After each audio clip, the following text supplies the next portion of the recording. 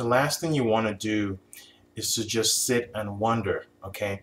If you're not sure if your relationship is over with your significant other, if they haven't given you a strong indication that your relationship is over, so you're kind of like stuck in limbo wondering, are we over or are we not?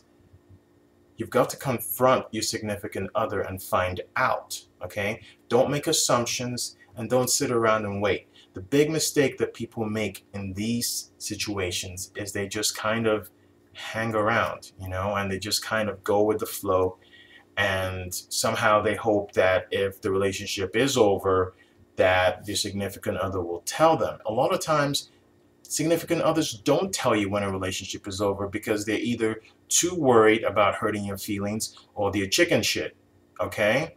So you have to take the ball in your hands and run with it. And what I mean by that is you have to take matters into your own hands and find out if it truly is over. And how do you do that? You have to confront your significant other face to face and ask them.